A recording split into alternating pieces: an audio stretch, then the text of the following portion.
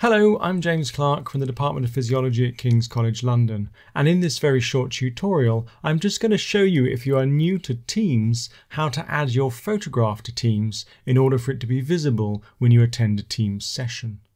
So I've loaded up Teams, and you'll notice in the top right hand corner my initials appear, but there is no photograph. If I click on these initials, it'll bring up a small drop down box, and under my name it says the word Change Picture.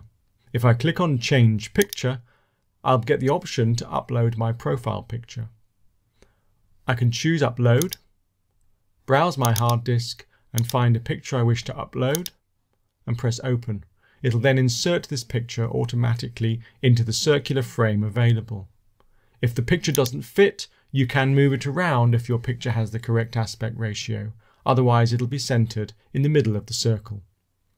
If you're happy with this, click on Save or choose to upload another picture.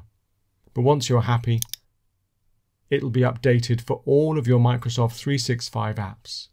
So every time now you enter a Teams session, rather than just your initials appearing, you'll see a photograph of yourself.